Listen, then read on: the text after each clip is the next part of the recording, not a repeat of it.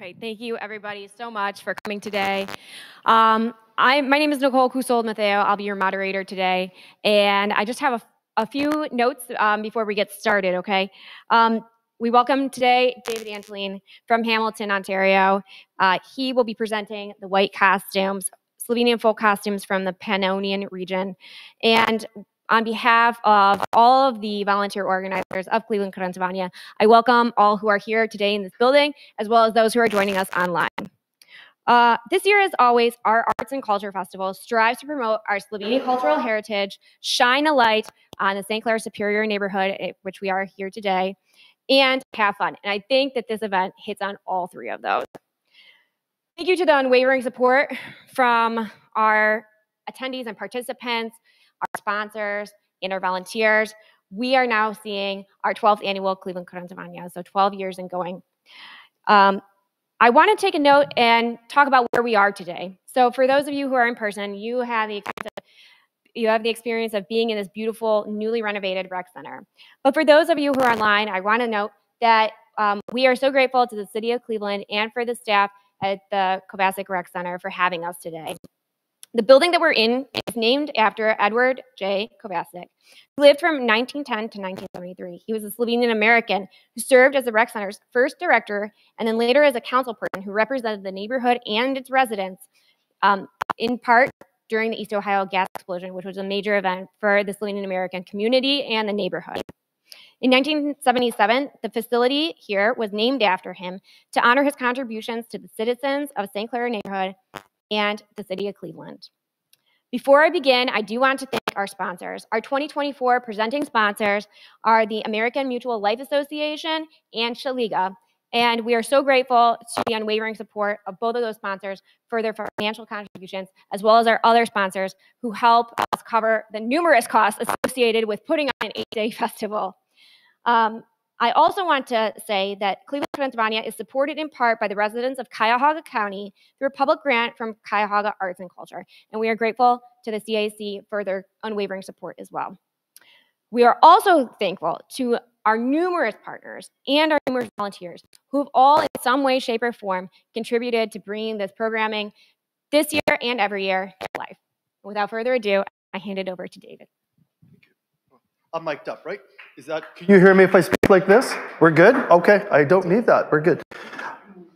Welcome. 12th year of Krantovania. This is my third attendance. I was here on year 2 as one of the kurents, but I was referred to as the Canadian kurent because I brought my own.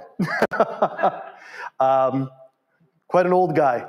And it was quite interesting going over the border thinking, are they going to ask you what you have in the back? But we were that year. And then last year, I received a invite and said, would you talk about costumes? And then to say last year was overwhelming for me. It was a great weekend. You know, a 1-hour lecture, went into, if you were there, you listened to it, it went that much longer. And then the amount of questions went that much longer. And then there was a lot of conversation. There was a lot of emails. There's a lot of people interested, at least, and a lot of people in various parts of that journey trying to find out maybe their roots or maybe where they're from. Or everybody wants to know, what is the costume from this village? Everybody wants to know if there's a specific one.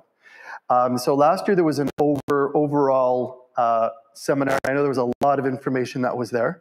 And I'm the type of person that I'd like to be as thorough as possible and then realize, well, we can't do it all in an hour. And that's why when I mentioned that there are 3 types of costumes for this time around, and speaking with Mickey and going back and forth trying to see, you know, to arrange something, I said, let's do the whites, right? And I'll talk a little bit about that. We also have a couple here in a different costume than I'm in. Does anybody know what costume I have, by chance? Go ahead. Prekmurje. I don't know if I ever wore this yet. This one was made for me so many years ago. So I thought I was going to put it on display and go, heck with it. You know what? It fits. So it's good. Maybe the vest doesn't as well as it should, but it is what it is, right? And both of them are in Bela Krajina, or a version of Bela Krajina. So these are types of things that I'm going to hopefully, you know, get your curiosity going. I'm going to kind of plug in, this is on Facebook. Now, I'm not going to say that this is an absolutely fabulous place, but it's a pretty good place because I think the information that is there is going to be as accurate as I could possibly say because I'm the editor, or I'm the person that runs this one. All right, and I've had a lot of groups in Slovenia, have sent so many different things, and it gets overwhelming for me. But if you are interested in even some of the things that I'm going to talk about today, or some of the imagery, I have a lot of people who talk about the imagery. Where can I get that photo? Or what can I, or what is out there? Take a pop there, and I'll show you this again just at the very end, because that way, if by chance you're interested that way, it's basically a blog, right? You can agree, you can disagree in it, but I think some of the information there is pretty worthwhile, or it can be pretty worthwhile. So here we go. So the whites. So we're going to be talking about what is considered to be the Pannonian regions of Slovenia. I'm going to break this every so often because there's a few of these marginal areas that can be considered alpine in what they wear. Okay, they always say that the clothes make the man, right? And way back when, everyone wore what they could afford, right? And using the materials they could get. And you have to also understand the materials that you had as maybe a lower status person was actually regulated. You could not have certain materials because someone who was of nobility was the only one that was allowed to have silk. All right, and a lot of these regions were actually feudal. So there were lords and ladies that took care of them. All right, so originally being from the Prekmurje region, there was actually a grofica in Beltinci. And my grandmother remembered that she had to work as a young girl a certain amount of days for her to get things done when it came to harvesting and things. Those types of things we think are so far back, but they're not as far back as we really think. So there are 3 regions that are actually represented there, and there'll be more later as we go. All right, the one on the very left-hand side is Bela Krajina. If you look at it, that might be a different image compared to what you think. What people wore. Over to the very right, on the very top, that's the oldest picture for Prekmurje. Okay, and down below, it's more of a later image, and that's Štajerska. I should interject that I am also part Štajersk, so I got to make sure because I don't want any of my relatives saying that I did not say that part. All right, so sorry. Here we go. Let's do this. All right, so Slovenians in general, depending on which maps, we always like to go to historic maps, and all these nationalities want all the area. Slovenians were found throughout many areas that are not in the so-called border of Slovenia. Some of you are familiar with that. You might go to areas where you actually see a name that is Slavic, but they don't speak any type of Slavic language. All right. Ironically speaking, again, this may not be correct, but we go to a certain map, we can actually put Cleveland, Ohio there as well, because the amount of Slovenians that were in Cleveland, Ohio, it was the 2nd largest Slovenian population. Not just outside of Slovenia. Ljubljana was number 1. Cleveland was 2nd Ljubljana.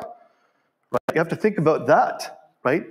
And so there were Slovenians of course, in Italy, in Croatia, in Austria, and in Hungary, in particular because the Austrian-Hungarian Empire, right? The borders were a lot different at that time. All right, so this is what we know. These are all the municipalities, right? And these are all the languages. Hey, God bless us. We speak a lot of different dialects. In truth, I think we speak a lot more of these dialects. This is what, the linguists say. These are the general ones. I can tell you that my wife's parents are from villages that are close by, and they have different words. I always joke about that, right? So, well, we don't say it like that. And again, when you go to a different region, if I spoke Prekmurje to you, many of you are going to look at me saying, what did he just say, right? That's just the way things are, right? So, but if we put all of those together, these are the municipalities. You realize that Even nowadays, there are minorities outside of the actual borders. Those are found, of course, in Italy and in Austria, and a little bit up there in Hungary, that little mustard area. We're going to talk about that one coming up. So these are the areas, these are the old regions. Nowadays, they have different names for these. These are the ones that a lot of people go by, all right? Or we go by as folklorists, all right? So we are not going to be talking about all of them. We are only going to be talking about these, all right? And we'll start up on the very top, all right?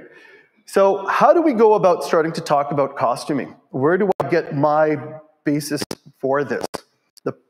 The problem is there isn't a lot written, there aren't a lot of imagery, or there's not a lot of imagery that is out there, compared to other Slavic groups. There's other Slavic groups that there's so many publications that are out there. We don't have as many, or we have not had as many. And unfortunately, well, pardon me, fortunately, there are more publications now. Those publications should have happened earlier, I think, because it would have preserved a lot more, and I think a lot more people would have been interested. And again, a lot of this research was then used by folklore groups, right, in order to reconstruct costumes, all right? Because many a times, if they didn't know, they'd make it up, right? And then, of course, with the ever-famous internet that we have, everything that we see on the internet is true, correct? So those fallacies sometimes just keep getting worse and worse and worse and worse, right? And that's why I think that I started Slovenska Ljudska as a site, because I found a lot of things that I was researching. There were just a lot of things out there, just like, okay, let's get something what I think is a little bit more correct. And I usually get a nod from people, and they're like, yep, this is the right, this is what we need to do.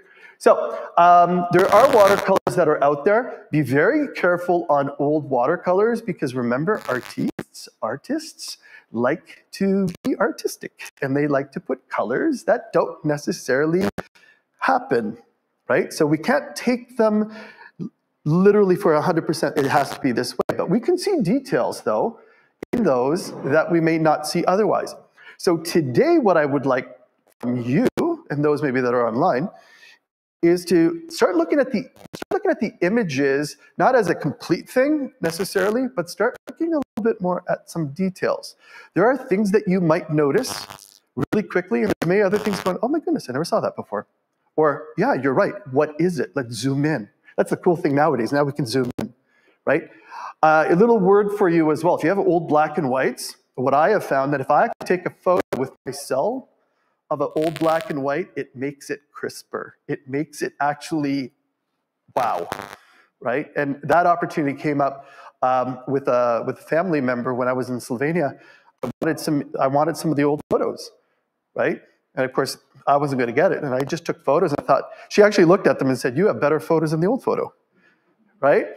And I could zoom in then too, which is really good for the old generation, because they're like, I can't see a face. And then you zoom in going, oh, I know who that is, right? So old photographs are still around. Collections in museums, it all depends on what museum you go to in Slovenia. I have been noted very well by Slovenska etnografski muzej as being very critical of them. Yes. Right? The amount of things that they have would blow our minds. Publications coming out, we hope. Do we have access to it? No. Even researchers have very hard time getting access. And I get it, it's a museum. But why hold on to it if you're not going to spread the information? So if you know what a pecha is, a white pecha, they have over 1,000 pecha in their depot. And I keep saying, so when's the publication coming up? Right? I think you just need to know that people are interested in it, right? Because again, other nationalities, as I see it, are pretty good at sharing that type of information. I get it. Not everybody should be touchy-feely with everything, right? But there are certain people that are doing reconstructions that way. Misconceptions, every region has one variation. No. Okay? You can see it in Bela Krajina. We have variations, and some variations nobody really does. And you're like, oh, I never knew about that. Or it's like, wow, that's not what I thought Bela Krajina was all about. I mean, this goes with other regions. Sub-borders amongst the costumes. Just because there's a border on a map doesn't mean that what people wore across isn't exactly the same or very similar. Look across borders. You see this in Bela Krajina as well. All right. I was speaking with a friend about the parish in Steelton, Pennsylvania, that was actually founded by Croatians and Slovenians who were on either side of the Kolpa, right? Belokrajinci, right? They called them Krajinci, right? And those from Prekmurje, which is the other side. The dialects were, I'm not saying the same, but they're similar, right? And the dress, or what the women wore, in particular, what men wore, very similar, right? But we as Slovenians are very used to what is known as narodna noša. The narodna noša was actually created to make us look completely different than our neighbors. All narodna noša were done that way, right? So they added and subtracted certain things so we would not look like that we were Austrian, Italian, Croatian, Hungarian. We looked different, all right? So we have a lot of influences that way, but here we go. Let's hope for the best. So some of the criteria, really quick. Regional prosperity. I'm going to tell you that some of these regions that I'm going to talk about today were not necessarily the richest regions around. All right, there was a lot of poverty. All right, and that is widespread throughout most of the country. But this was poverty. This was very farm-based families. All right, and again, multiple children. Right, a lot going on. Working conditions. You needed to work in order to keep living, right? In order to survive. Social status, of course, we have different social statuses. Middle class, very, very few. Industrial and wealthy, few, if any, in these areas. Connections amongst the villages and the regions. So it'd be ironic because when we start seeing some of these regions, you're going to be like, well, they're so far apart, but hey, they're wearing the same type of things. Ironically speaking, most of Slovenia wore linens at one time. That goes for all the regions I'm not going to talk about, including Dolenjska. The oldest costumes are all linen.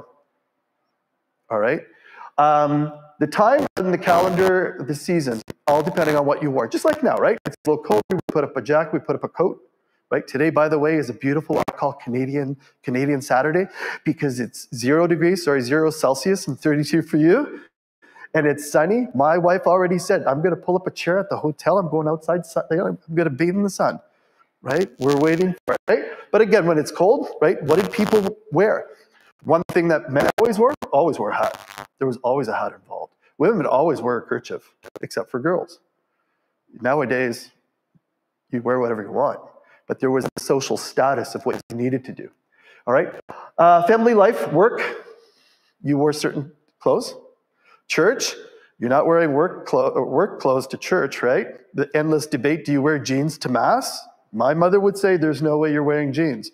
That is considered work, like even to this day. But again, there was a status of what you wore. Sunday best and festive were put in the closet for only then.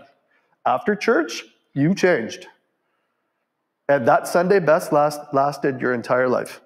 A woman got married in a certain dress, that dress was your Sunday best. So her wedding dress was not white, right? Sunday best, and it was put away. Festive time, everyday life, national pride. Okay, so the establishments of folklore groups actually helped to preserve a lot, all right? And goodness knows without those, I don't know where we would be.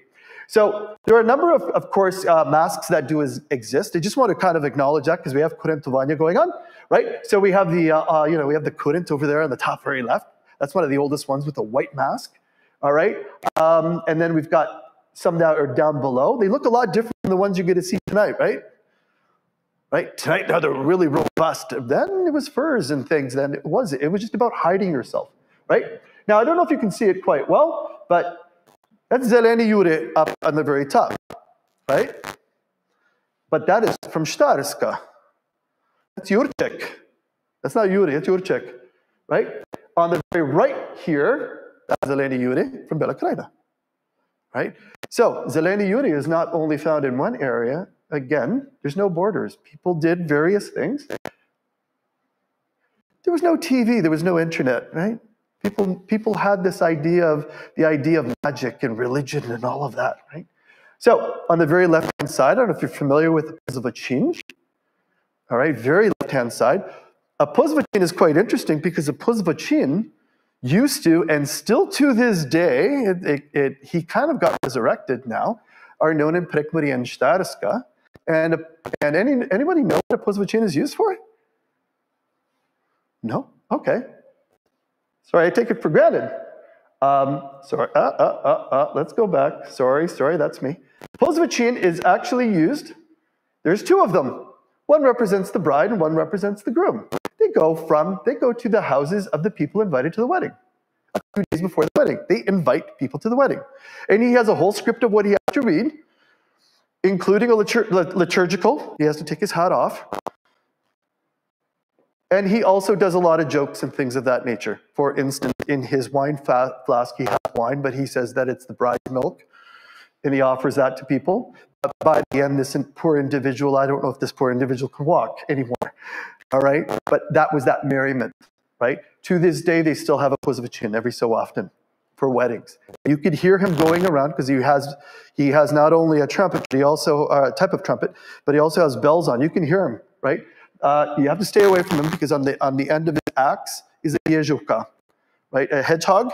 And of course, he runs after the young maidens or he runs after kids. And if he gets you, you're going to feel it real fast. All right. The one at the very top are Vile, and then Kopiash, which is over on the very right-hand side. Those are in Štajerska. And if you watched any of the merriment in Ptuj and the Kurentovanja, they were out this morning already in the parade there. And the lady that is there is Saint Lucy that goes around in Prekmurje. And unfortunately, yeah, she goes around and yeah, she scares kids. And she goes around with a plate and a knife and two eyeballs. Yes, she scares the kids, you know, if you don't do your prayers, right? So there are masks that are out there. There are traditions that are out there. Sometimes a little scary when you think about it. These are some of the oldest imagery that you will find. The bottom two are Prekmurje, and the top two are actually Bela Krajina. So if you look at, as someone who teaches design, I study landscape architecture. I try and look at it's just not costuming, it's how people live, it's the architecture, it's that religious thought, everything. These are all tied together. You have to kind of know a little bit about the pulse of it, right? To say that people who are not Slovenian could not get a good pulse would be incorrect, but I think if you are brought up with any of these traditions, it actually gives you a little bit more insight as to how things go, right? Bela Krajina, for some reason, you know, I think Bela Krajina, you're like, why are the buildings not all white? Bela Krajina is known as the white region, right? And most people think that and there's two reasons that they think they call it Bela Krajina, and one is because of the white costume, and the other is because it have white birch trees, that there's groves of white birch trees. Which is correct? We don't know, all right? Anybody know what Prekmurje used to be known as? Before it was known as Prekmurje, which is over Mura. At one time it was known as Slovenska Krajina, Slovenian territory, because it was under Hungary at one time. All right. And again, the depictions. I talked to you about a little bit about depictions that are out there. So if you have an artist, same artist did the two on the very left. Again, you have to watch the art form, right? She's actually really good with detailing. All right. Like, again, she goes a little bit more boisterous in a lot of things. So this is actually the one on the very left-hand side on the very top is Poljanska Dolina and Bela Krajina. It's a bride and a flag bearer. They have flag bearers for weddings. All right. The ones in the middle are actually Prekmurje. Again, now look at the man's pants. It almost looks like a skirt, right? It's so full. Now the question might be, is that the artist doing that? Or is that through the influences of Hungary? If you look at the Hungarian white costume, their pants are really wide, like I could literally lift it up, all right? And this lady right here is the artist's mom, right? She's actually wearing she's wearing what was traditional for Bela Krajina. What is the oddity? Well, she's not wearing a white thing on her head, all right? Anyone else notice something on that? maybe not, it's fine. Okay? Yeah, she's got braids in that wrapped around her head for sure. There's embroidery here, all right? And you might not notice there's actually lines going here too. Those lines are actually because it was a special type of fabric. Yeah, exactly, right? Usually we look at it and go, yeah, my costume, we're good, right? But when you start to understand a little bit about the costuming and maybe the cut and the materials, then you start going, there's more to it than I thought. All right, so the materials that are out there, I had to take a few out compared to last time. So this slide I used last time because of the fact that these are the types of natural materials that are used for costuming. The three that are there, the linen, the wool, and cotton are predominant for Pannonian costumes. All right, ironically speaking, linen was a very cheap fabric, right? Most people could make that themselves. What they would do is they would actually make the linen, they would actually sell it and buy cotton because they thought cotton was better, right? If they could afford it and if they could get it. Now, if anyone actually goes into a fabric store to look for linen, linen may not be as pricey as silk, but it probably could be, because linen right now, a yard or a meter, can be absolutely outrageous if you can find it. And at one time, they couldn't give it away, right? All right, so 3 different types of costuming for Slovenia, right? Dr. Makarovic mentioned this, and she mentions it through her books. I know a few of you actually have her book, Slovenska ljudska noša. It's a red book, and on the back, it's got patterns for it. I'm going to tell you, if you can find it, it's a gold mine. Hard to find nowadays because there weren't too many of them made, but the patterns at the back can actually help you do some reconstruction. So the Pannonian type, there's Mediterranean and there's Alpine. You're familiar with the Alpine one, probably the most. And some of you are familiar with the Pannonian one. Maybe not as much with the Mediterranean one. All right? So we're going to talk about this one. And these are the regions we're going to try and talk about. Okay? So Porabje, Prekmurje, East and Southern Štajerska, Southern Dolenjska, Bela Krajina, and then something called Kostel. And some of you, I don't know if you even know what that is. I'm going to tell you, I had no idea where Kostel was until a dance group was formed there, and then they had a publication. And if you ever hear or you go online and type in Prifatski muzikanti are probably some of the most popular ethno music in Slovenia. And I will tell you that they all started with the folklore group in Kostel, or in Fara, pardon me. And it was because of them that the costume was researched. All right, what do we got? So the similarities for all of the Pannonian is the following. You will find that there is a gathered skirt for a woman in true Pannonian form on a belt. That is on the same type of fabric. Okay, so don't think of a belt as being leather, all right? Everything is gathered on that belt and tied at the front. I was going to say, same as my pants, but I'm not going to show you. All right.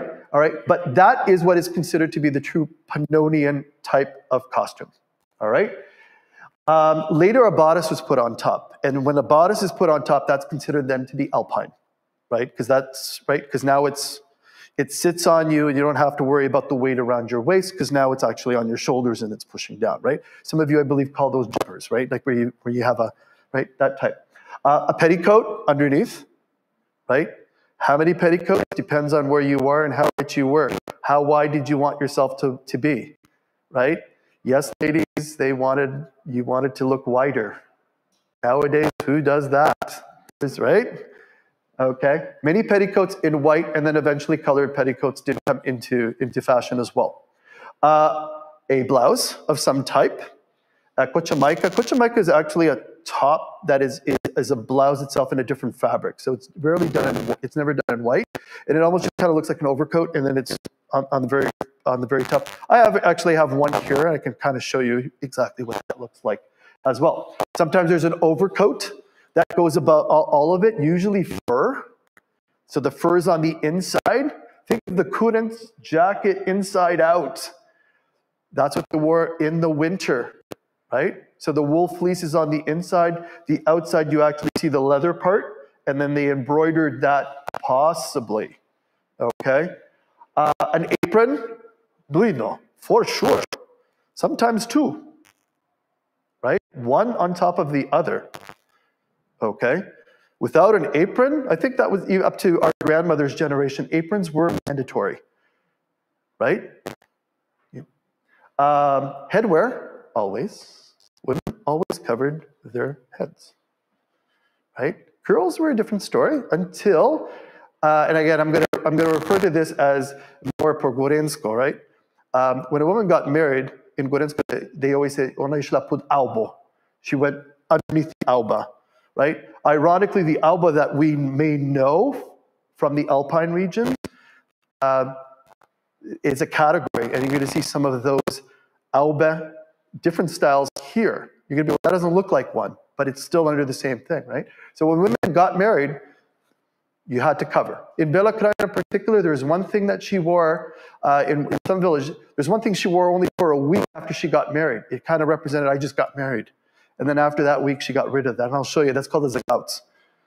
All right, footwear, a little questionable about that one. Footwear, maybe from us, maybe, right? Other than that, maybe barefoot. Until you went to church and you put them on when you walked into church, right? Do you know all footwear at one time were all right feet too? I don't know if you knew that. They weren't a right and a left foot. They were all right feet. And then they would switch them. Yeah, because there was only one model, right? Socks, maybe. Belts of some kind, possibly, right? And adornment. Now, adornment, you know, nowadays we have, you know, the earrings and we've got the necklaces and that. Again, consider that these people could not afford that type of things, right? Adornment might be just a flower of any type, right? So with men, pants linen, aka these, right? Or woolen tight ones. And those may have been influenced by military,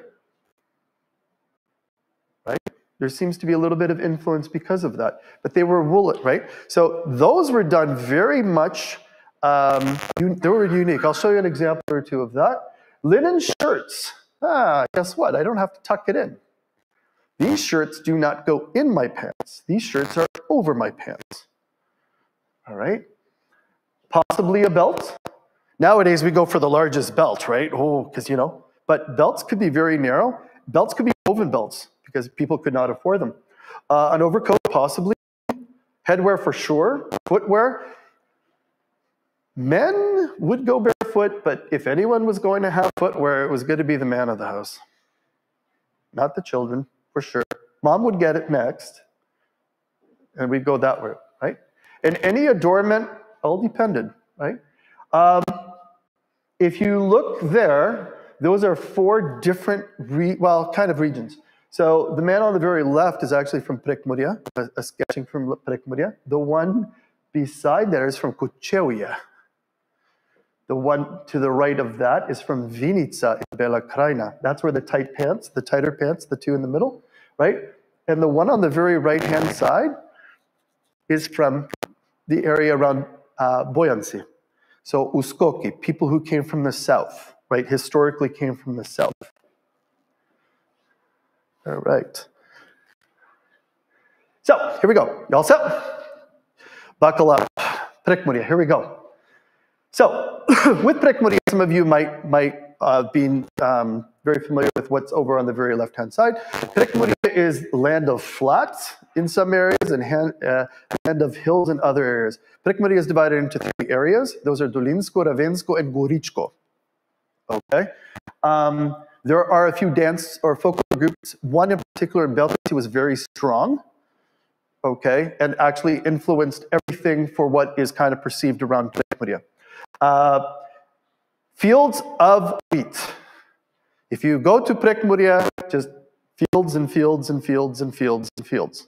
Basket, right? River, Mura beside. Unfortunately, Mlina Mura is gone. It got destroyed with the floods recently. All right?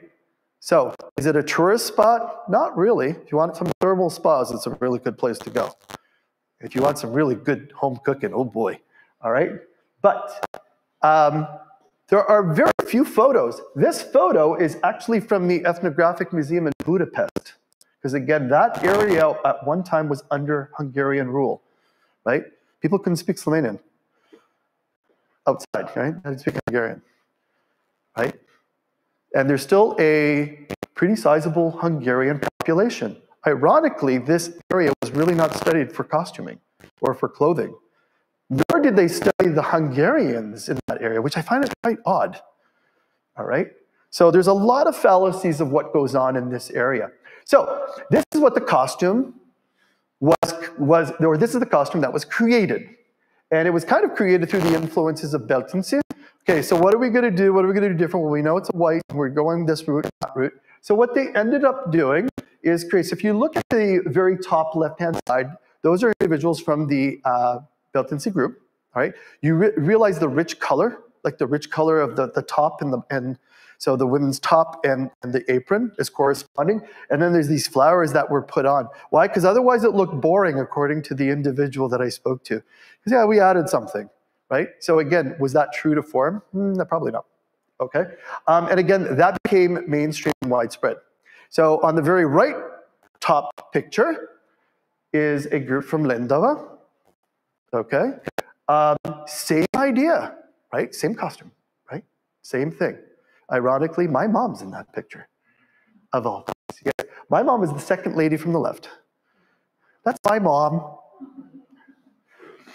She's the one that got me into folklore, but that's another story. Anyways, she still likes to say how I was like, yeah, I'm not going. And now look at me, where I am. All right. On the very left bottom is a dance group from Ljubljana called Akademska folklorna skupina Franca Marot. So Marot then took that and then, of course, added black lines to the skirt to make it that much even greater on staging. You got to realize it's about staging and what does it look like? Is it flashy? If you're going to other countries, people want to see a little flash, right? It's really hard when you're competing with other nationalities that have like color and everything, right? And then they say, you know, I had a lot of Slovenians say to me, yeah, but our stuff is boring. Well, don't make it boring. Make it that it's the best thing you've ever had. It's called attitude. How do you present it? You present it with awesomeness, people are going to pick that up like no problem, right? I go, you don't need to add the flash to make it great, right? That's not who we are, right? Be proud of what we've got. And on the right-hand side is basically a group again, you know, polka dots came into fashion and everybody needed polka dots at the time, right? So what did we do in North America and outside of Slovenia? Everybody bought polka dotted cotton because that's what we saw. We didn't know, right? It even went to, in this case, Canada. This is actually a group that was in the early 60s for the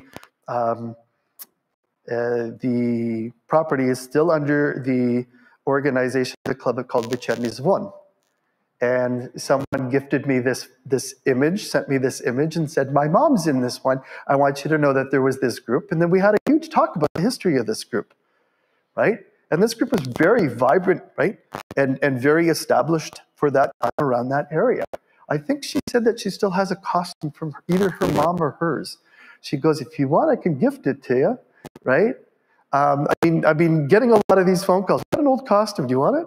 Right? It's kind of cool. And I'm glad they're still kind of kicking around.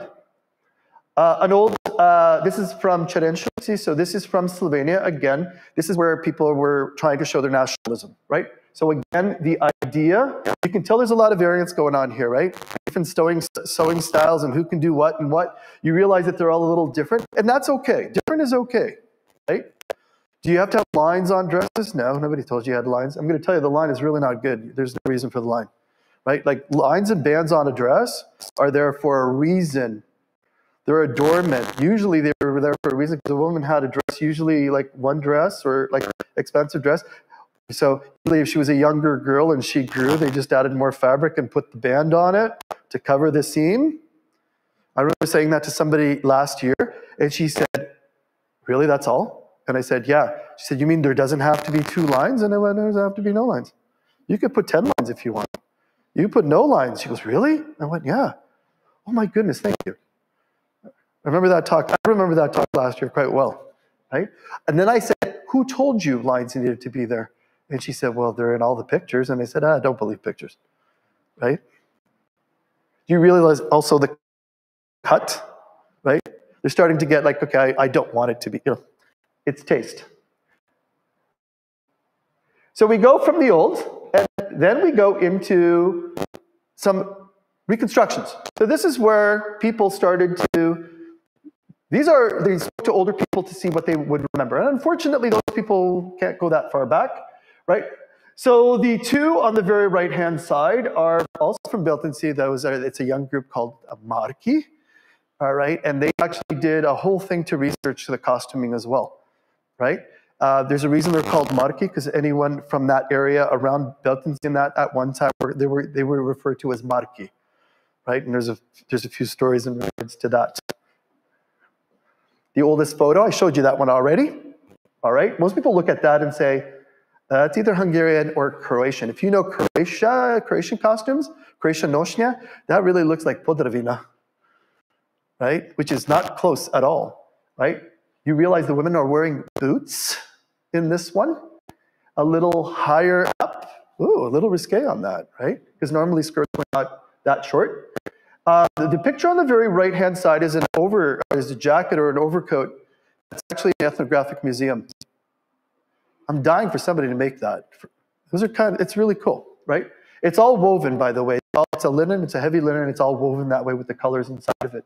And that might be influences from other nationalities. And again, if it was a good weaver, and a weaver just wanted to put red in it, right? That's how people kind of moved on with things.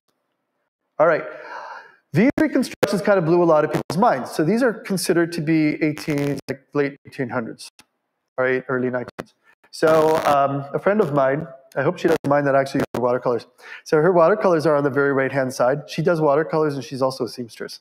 She likes to draw these things out before she does these things, right? So these are some of the things. And again, this is talking to a lot of people and then talking to some researchers. If you start looking at things, check out the one on the very bottom. It reminds you of the one in the museum, all right? The woman in this case actually has a top, but the top is more of a, like moderts, right? It's there to kind of hold things in position. There's a reasoning for it. It's not just there as an adornment, right? It's not attached to anything, right? And then a number of different variations were created for a group, I believe in Polana at that time. I was fortunate enough to take every single couple. This was at a festival, and I nabbed every single one of them. Can we just take a photo? I'm going to let you know that that day of the festival was probably 35 degrees. So 35 Celsius is like way over the top 100, okay? And they are wearing these costumes, like overcoats, and I was just like, I don't know how you do this, right? The things we do for folklore sometimes, right? And you realize that jackets on top of and all of that, this is what people wore, okay? If you saw this earlier, you would have probably said, that's not even Slovenian, right? Look at this gentleman this gentleman here and that one there. He actually has, look at the hat that he's wearing. A lot of people would say, whoa, what is that? That is completely different. That doesn't look like the hat that we are used to, right? Also, if you look at the gentleman there up at the very top in the middle, you realize his shirt and his pants are both made out of linen. You realize there's a difference between the top one and the bottom one, right? One is probably a lot thicker, could be made out of hemp and not out of flax. I've got a very old pair of pants here that's hemp, right? I'm going to tell you, it was 1900s. Would I wear it? No, because it'll be the itchiest thing you ever wear, and heavy, right? Prekmurje. Gaspari is on the right. That's his drawing on the very right-hand side. Now this is where a belt came into play. Gaspari was actually really good because he worked actually at the museum. So he had access to things that other people didn't, right? So you realize that she now has a belt to put everything nicely together. And people then took that and started creating their own little variations of it. And I remember when this came out first, my mom looked at this and said, that is not Prekmurje. I said, well, how can you say that? Because it didn't look like what I wore, right? So again, right? And I'm like, yeah, mom, but, and then, mom is mom, right? So you don't want to fight with mom too long, right? In regards to it. Is mom wrong? The thing is, what we remember or what we think is right, sometimes we can't alter that. There's some really nice people in these pictures, let me tell you. The one thing that I do want to touch upon is that a dance group did use these costumes to do wedding dances. So this is from Samarot as well. Even though this tradition is still very, I'm not going to say is as widespread, and it's not only done in Prekmurje, the idea of you getting the woman's or the bride's crown, all right, made out of wax. It's all wax. I have one. I didn't want to bring it because it's pretty fragile. All right. Those were normal at the time, right? Again, people had time, dedication, all of that. There was no, there's no TV. There's no internet, right? We don't swipe nowadays, right? There's no TikTok ding dongs, I call it, right? So that is one of the oldest costumes. That's a costume actually in the museum in Ljubljana, okay? And then this is a reconstruction. So reconstruction in Beltinci, so there's embroidery on the bottom, okay? Not everybody had that. And then these are all reconstructions that were made because of research that was done. Realize that on the very right-hand side, the material that's actually used is a cotton. It's called druk, right? It's pikasto. It's got a lot of different, like small little patterning galore. And the red that is on there is actually a petticoat. It's actually a slip. Okay. What a fine couple on the bottom. You know, when you tell them, can I take a photo, and they pose for you, how can you not take a photo? Some of the headwear as well. Potu was created in Prekmurje, and it was actually put on the back to keep the hair together. Okay. Many a times it was also made so it was a little bit larger. Sometimes it was tied. Rarely it was tied underneath. Usually it was put on the top and the very back, because again, women had long braids and they made a bun and it kept it all together. And then it can also get to the point where you can actually see the top or the front of it, right? So that it would cover, right? We see other ethnic groups where women are covered all the time, and we think, oh my goodness, most Europeans were exactly the same in this case. Right? Of course, the young lady that is in the middle is not wearing one because I couldn't find mine. And if she finds out that I actually have her in here, I'm going to be in deep trouble. She's a sweetheart. I couldn't resist putting her picture on there. So there's also another one made out of fabric. Okay. So as you notice, the one on the very right-hand side, again, to keep it all together. And then everything was covered with a white kerchief, or a kerchief, usually a white one. And I don't know if you can see from that, but the embroidery is there, but there's not a lot. It is not lavish, right? Usually the edges are scalloped, and it's all with white threads. Usually only white threads. If red was put in this case, it was probably because she was of Hungarian background.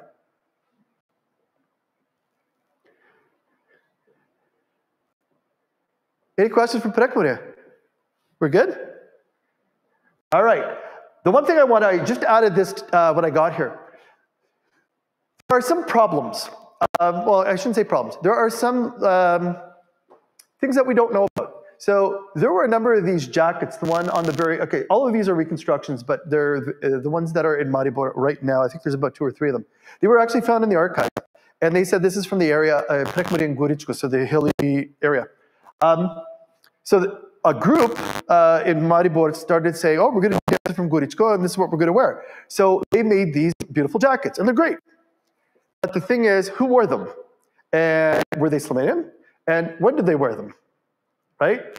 So speaking even to the individuals that saw them, great individuals. And I know that they're thinking only positive in why they're doing it. But the question is, if you don't know the background, what are you perpetuating? Now you see on the internet going, everybody's got to do this, right? Give a little bit more of a background of it. Because the question I said is, was this a Slovenian household or a Croatian household? Pardon me, a Hungarian household. Oh, I don't know. Okay. But we like it because it's different. It's vibrant. It's colorful, right? And then you get into a lot of the detailing. in regards to that. I just wanted to show you that because you can actually see this, right? Porabje are a number of villages that are, even though they're kind of associated with Prekmurje, they are in Hungary, all right? They were not annexed in 1918, all right? They remain there, and there still is a Slovenian minority community there. They've got some Slovenian businesses and that. It's a real cool place to go. And they also did some reconstructions, and these reconstructions are very similar to Prekmurje. I'm going to say, if not absolutely identical, all right? But again, you start getting little variances of, right? You see a gentleman here that doesn't have a jacket on or a vest of anything, right? Different colors, whites, linen galore, all right? Not very well known, but wanted to show you that one. And these are some of the watercolors that were done for Porabje. Again, these are more later versions that are out there. No publication was done.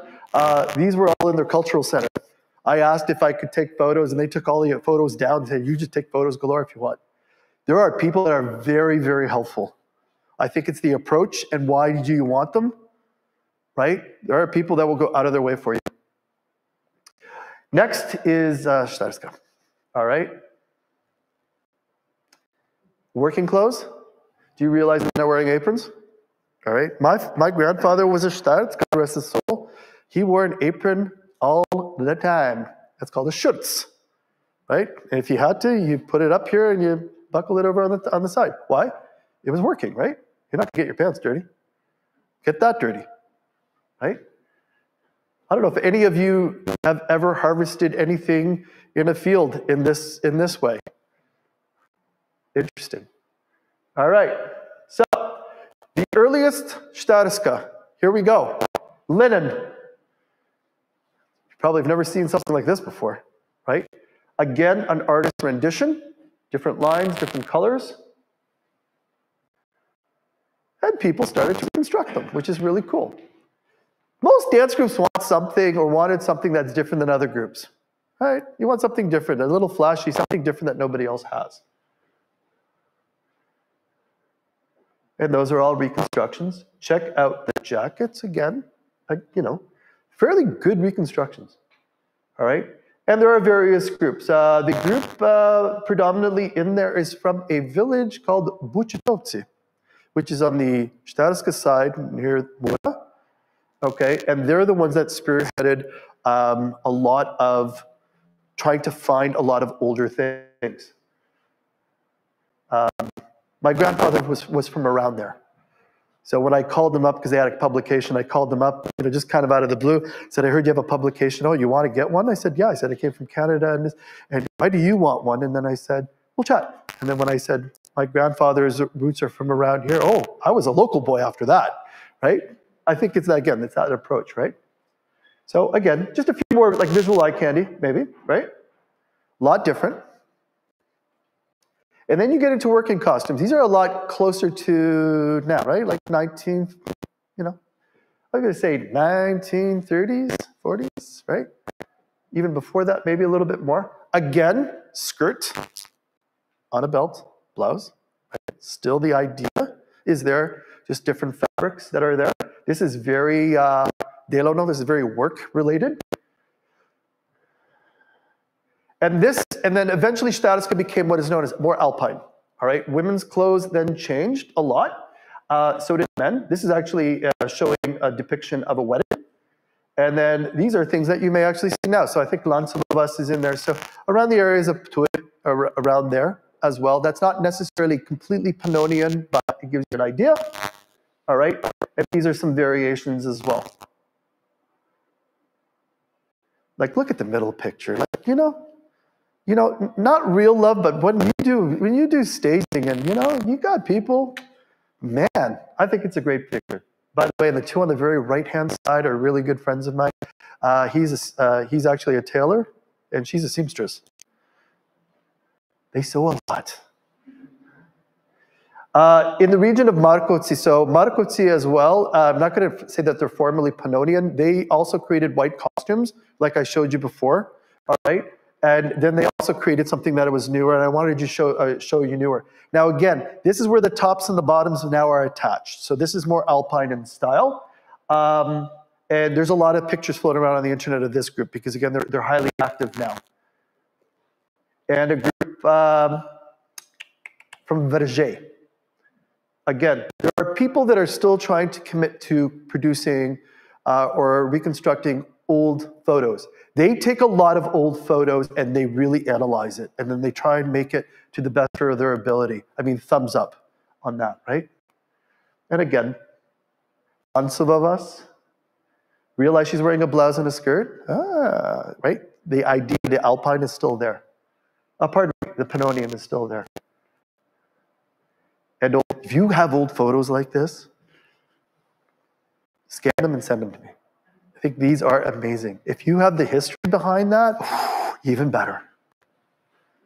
And a lot of people got rid of these things. We don't need these old pictures.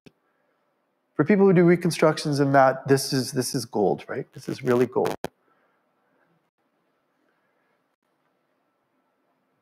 Some of you, so look what the ladies are wearing. Some of you might be familiar with that type of uta. Smala peča, right? Robec. To je svileni robec, but it's not real svila. It's not real silk. Most women wore white embroidery. Now, I did a little bit of reading in this book, and I got to do a little bit of investigative work. But apparently, most of the ones that are up there are, I might be related to the lady, which is really cool, because when I saw the last name, I was like, wait a minute. So I'm going to do a little bit of investigative work in regards to it. And a lot of people threw these things out. Here's the ironic thing. A lot of people use these for a religious purti, right? They would put like a, right? But before they used to be worn by women as a kerchief, right? They just like the embroidery. Anybody see those? So these are the silk ones. They're not actually like, they're kind of like, not real silk. These were widespread at one time throughout various parts of Slovenia, including Pannonian. You'll find these down in Croatia as well. All right. There's a lot of them. I've got two of them actually over in the back as well, if you want to take a gander at them. A group from Rtice, so Bizelsko, Štajerska, took watercolors and created that. Can you imagine that coming on stage and saying it's Slovenian? You're like, I've never seen that in my life, right? This actually has some influences from Dolenjska that if you're kind of familiar with a few things, right? Check those out, right?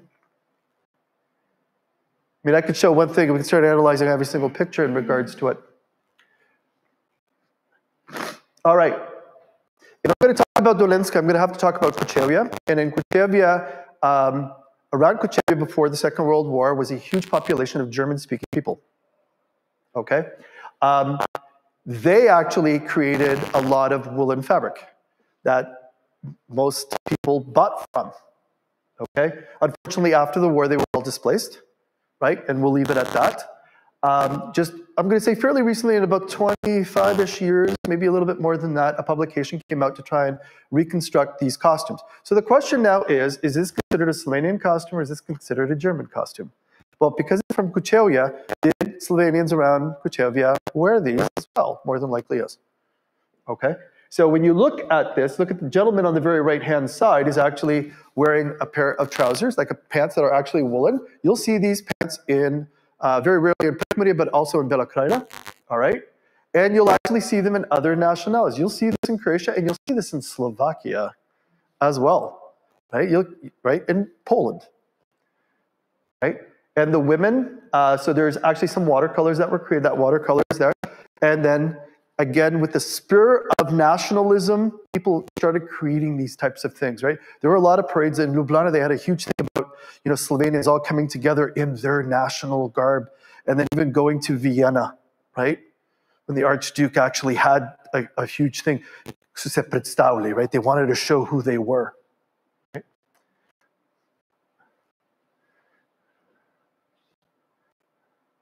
There's actually a dance group now in, I think around Kuchelia that actually does these things, right? That actually wears these costumes.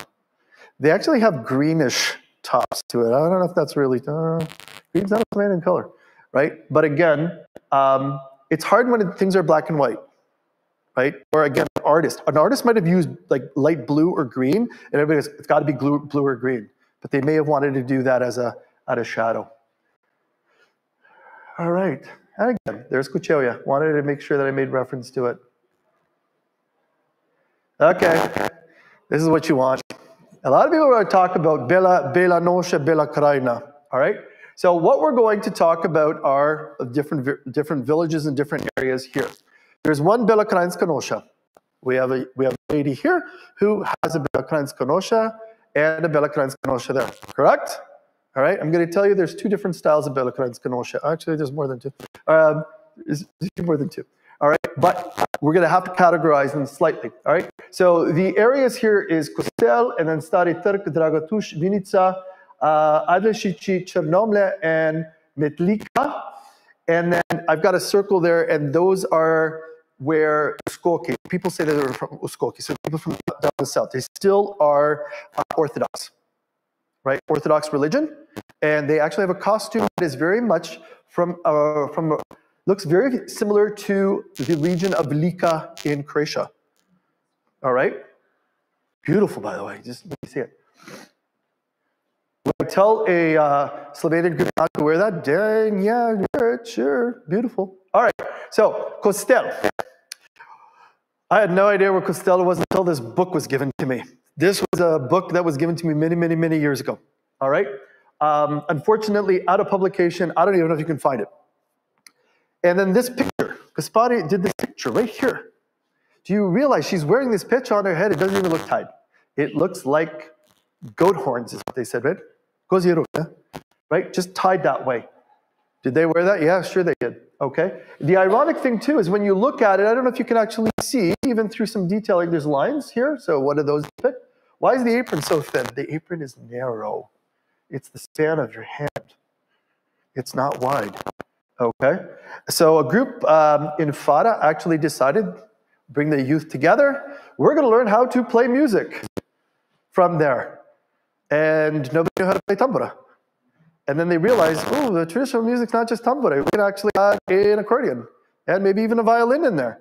And then from that, when the group unfortunately did fall apart, the musicians continued on, and they're known as Prifarski Musicanti. All right? Various details here. Embroidery in, I'm told it's brown, but I think it's black that's washed out. Okay? Done in a certain style.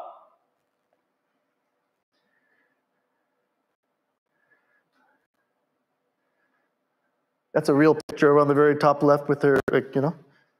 All right? And reconstructions that are done. That's different, eh? And even the blouse themselves looks like she has, like, there's a collar, right? So if you look here, there's a collar, right? And there's no buttons. There's a pin, the adornment that keeps it all together up here, all right? Very narrow. If anybody wants the pattern, I got it for you. I dare you. A group of ladies from Kostel were so gracious. We were going back and forth with an email, and then I got bombarded with about 20 photos of a pecha, which right here. It's probably one of the most elaborate things I've seen. Other than last year, I saw some elaborate ones in Cleveland last year. This, they're like, what do you need? Do you want me to measure? They measured it, they did it all. I can't wait to go to Slovenia. I'm going to go to Kostel just to see these ladies. It's going to be a bit of an excursion, all right? The apron is very narrow, as you can tell. And of course, okay, Zvonka in the middle is not wearing a costume. She's just wearing an overcoat in this case. Zvonka is instrumental for that area, and Zvonka is from Škofja Loka. Zvonka I knew when I was in Marot. Zvonka played tambura. And nobody wanted to go to Kostel or Fara to teach them tambura because it's too far away. She said, I'll do it. She taught them how to play tambura. And I'm saying, without her, that group would not have been established. She got the whole entire costume Brought to her house one day. I have a relative right near Škofja Loka. She said, come over, I got something to show you. So I took a lot of pictures. I'm going to tell you, that was a long time ago. A long time ago. All right? And now we'll go to Bela Krajina. All right. There are depictions and images that are out there for Bela Krajina. All right? Some of them are staged. All right? They're not necessarily correct. So the lady that is on the very right-hand side is considered to be a bride. And some of the clothes that she wears is actually originally from the Ethnographic Museum. There were some directors that were there that were really trying to promote all of this. So they put things together. Sometimes they put things that we question. So she's got a corona for a bride on top. And again, it's black and white. So we're not quite sure, well, we know what colors they actually are. But the one thing that she's actually wearing around her waist is actually a shawl. So I actually inquired about that shawl because, again, in Croatia, in Prekmurje, women wear a shawl over their apron. I said, is that influential in Bela Krajina? He goes, so the people that I was talking to, they said, well, we think it was just added for color. But we don't know. So now it's like, do we do it? Don't we do it? For someone who might do staging, I'd be like, yeah, I'll put one or two on. Why not? Who's going to know? Right? This is an old image. Check out the various costumes or check out the various clothing. These poor children, right? These poor kids. The things we do, right? Wear this nosha, please, to mass and sit still and be nice. Don't chew gum. No, you can't wear running shoes, right? They actually went to Vienna to display who they were. You realize that even the girls that are there are wearing various types of clothing, all right, from different areas. The little girl that are over there are all in the dark is from like Boyanci, right? So from that Uskoki area, right? So if you're familiar with Poljanska Dolina, which is close to Škofja Loka, do you know there's a Poljanska Dolina in Bela Krajina? All right, there is. So along Kolpa. Actually, I have a very good friend whose mom was from Stari Turk, right? And I would never have known she was from Bela Krajina because she spoke proper Slovenian so well that I had no idea she was a Bela Krajinka. Ever. Not that that would have mattered, right? And when I told her I was in Stari Turk, she looked at me, she goes, you were not. I said, oh yeah, I described where I was. I was there for when the book came out. So that book exists. That actually shows all the reconstructions. Some of the pictures are from there and what have you. But if you notice, there's actually a watercolor that was actually done. It's here. It says it's from Dolenjska. So the question is it in Dolenjska, Bela Krajina? But all right. So when you look at this, it's considered a bride, a woman, and then a zastar, which of course flag, right? So you see, it's blue. So most people go, oh my God, it's got to be blue. No, it's not. It's got to be white. Right? That's just an artistic version of it. But do you notice the lines that are on the women? Right? It's like, oh, okay, is that shadow? No, it was actually a cotton material called the vales, which was actually ribbed. Right? Can you find vales now? No. Right?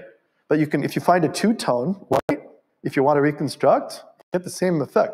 Most people won't go that. They'll just do linen. Who cares? Right? But if you want to go into that type of detailing, you definitely can. All right. The women's blouses are short. They don't get tucked in. They're very short, right, in this case. And a lot of adornment. Now, the question might be, what are they wearing? When it comes to that, again, is that true or not? He's wearing a white shawl around his collar. Is that something that, I'm going to tell you, though, the red shawl around here is actually a form of folklorism. It makes it just to brighten up, right? Men sometimes put a shawl or something around there, right? Or a ribbon, but it doesn't have to be, it does not have to be red for sure. Okay, left-hand side, even the very top. The one thing that I want to tell you about the socks are they're actually striped. That's quite cool, all right? But also the skirt itself, even though it looks like there's little just gray waves, they used to do something called krišpanje, all right, in this case. So they used to wash the skirt, right? And then as it was drying and it was still moist, they would literally beat it against a rock, and then it would gather, right? And what they used to do is they used to make it so it would be ribbed on the bottom through that process, right? And that Prekmurje is well known for that area. So when you look at anyone that might be doing this region, you're like, whoa, they didn't iron their costumes. That's what they're trying to show is the Prekmurje on the bottom of it. Some detail. If you're interested in this one, I got a pattern for this one too. All right. The blouse is a lot different. Now, if you look at the blouse, this is where it's tapered. If you realize that where the sleeves are, they're tapered with valles, and then at the ends they could actually have black material or velvet. All right. And there's a collar that goes on the back. Quite different. That's not what we know. And also, if the young lady doesn't have it here. Oh, it did. I thought I would have showed it. All right, but here on the very bottom side, they used to have a very wide belt. So remember how she has a very narrow, like she's got a small blouse? That belt goes across, wraps around, and then at the very back, so dubile rip, they had a tail with all of these woolen things that, right, it held everything down. Okay? A lot different again. So that's Dolenjska. Different variations of the bride and groom. Artistics. Can you imagine a poor young lady? You're getting married, you have to wear this. But, right, it was festive, right? She even has little mirrors in there and things, right? It's like, you know, if I tell my daughter, can you wear this? I'm not wearing that, all right? Then we get into, of course, Bela Krajina that we might know a little bit better, all right? You're familiar with this. We have a great example up here. Okay, so talk about the two, I'm going to say larger towns, Metlika and Chernomel, all right? And around there, this is where there's a lot of, we're not quite sure what's going, a lot of fallacies on how this costume was actually created. I'm going to tell you that the true costume for Bela Krajina is this. Nice, simple. Check out his belt. It's not huge, right? All white. Come on, Dave, all white. We want some color. All right? But there are a lot of different ways of doing things. So you tied yours like that. All right? So that's a young lady, right? That's depicting from Chernomel, right? Chernomel. I say Chernomel. Right? But again, it's na plamen, so it's a flame.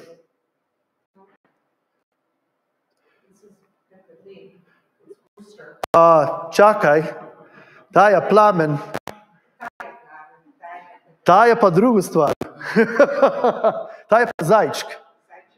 Yes, all right. This is Metlika. Question is, did women do this? Can you imagine walking around doing work like that? Or even going to church like that? You think so, eh? I think you and I could have a really good drink and a beer, and we could have a really good debate over that. A lot of it was, how can we make the two groups look different on stage? Now, is it correct or not is a good debate, right? But that's not easy to do, right? When you're tying it and trying to keep it up and all of that, right? I remember tying like 8 girls at one, before they get on stage, right? The one that's over with the silver is from Žumberak. That's in Croatia. Croatian, right? But there's a lot of them in the Metlika Museum. Metliško. Same costume. Now, this costume is usually made out of damast, like a cotton that has a pattern in it, not linen. All right? Her sleeves are different too. They're tapered. They're more fitted that way. Question is, is your blouse longer on the front? Yeah. But it's shorter on the back? Yeah. Okay. The question is, why did women do that? And is this right? Right? Well, that's all we know nowadays, so we're going with it, right? Also the fact that the aprons are ironed right, into pleats. Question is that correct or is that folklorism? It's folklorism, by the way. I don't know if anybody knows Pozemmer, which is really is close to Metlika. This costume, a lot of people are doing this one now. All right, very close to Metlika. A lot of detail with black. Same cut, same thing except linen. All right, look at the embroidery. If you've got good eyesight, this is really good for you, but all right. This is the pattern for the blouse. And then some embroidery.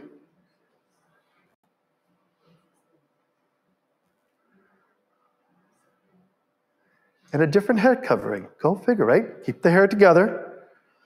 All right at the back. This is a form of alba. Can you imagine somebody walking out going, what are you wearing? So we did a reconstruction. So the one on the very left-hand side is from the actual book. I did a little bit of reading about what the descriptor was, and then we actually created one in Hamilton, okay, in regards with a young seamstress. You know, that it was an interesting conversation of what I wanted and how I wanted it. I think she did a pretty smashing job in regards to that. So again, different form of tying. I think the picture on the very left-hand side was the only picture that was depicted for Slovenians in a book of Yugoslav costumes. That was the only picture that they put in, was that one.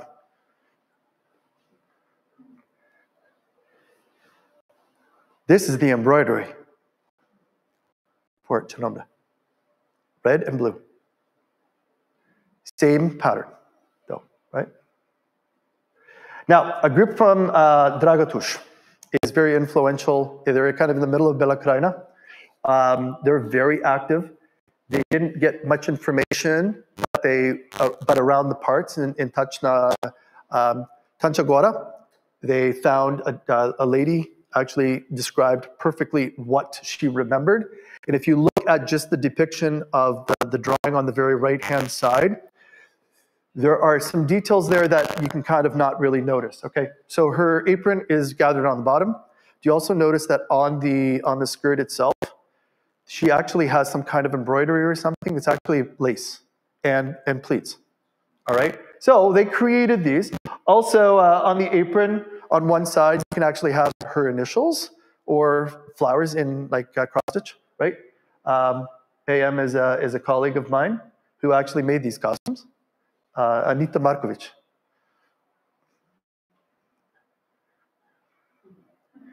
They begged me for, I wanted a picture and they said only if you're in it, so there we go. So they are from Dragatuš.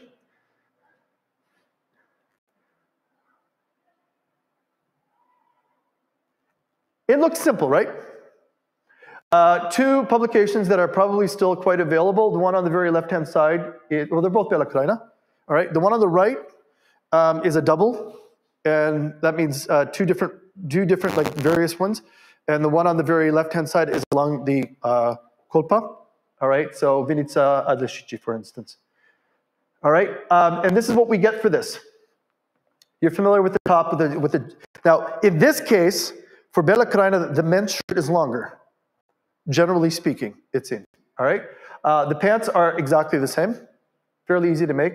But we also have the tight pants, and we also have jackets, or we also have vests that are kind of a little bit different. And with the women, of course, we've got various other things that can be added to it. So these old photos exist. These are great. All right, this is actually Kresnica. They used to go for St. John's. They used to go around to every single house, and they used to sing for Za dobro leto. Right? Ironically speaking, look at this. Look at the length of the skirt. Right? You don't see that nowadays because now the length of the skirt is a lot shorter, and one of the reasons is they used to get old costumes, and of course people grow taller, right? I have a son who's 6'4". Shockingly, eh? I'm nowhere close to 6'4". Younger generations are sometimes taller, so of course these skirts get taller and taller. But oh, so the skirt only goes up to your knees, right? No, it should. I mean, you know, much longer.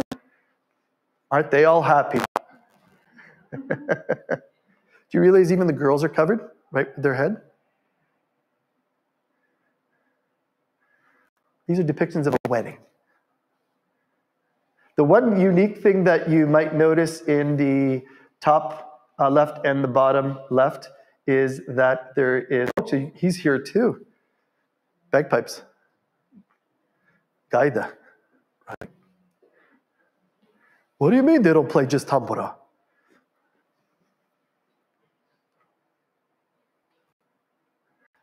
I don't know. I love the picture on the very left-hand side. I think they're just absolutely great. All right. So the detailing of this is from Vinica. So the detailing for this is all, there's called Štepanje in this case. It's all the way the threads are done and right. So very simple in its execution. All right. All linen. And so the group from Vinica, what they ended up doing is actually gathering material from old homes, from old houses. A lot of people had old linen that they didn't use for anything.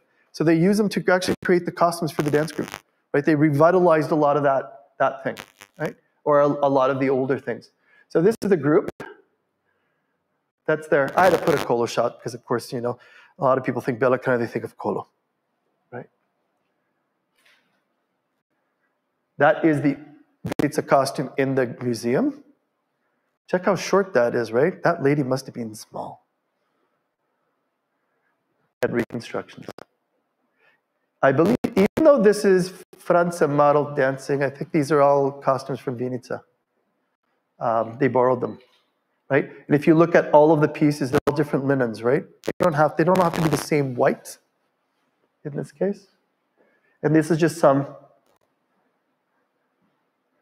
So the embroidery is done in blue. The embroidery can be done in blue and red.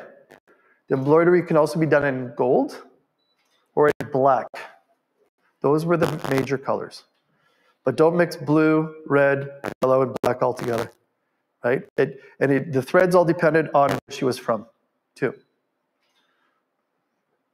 A village called Preloka, all right? There was actually a group there.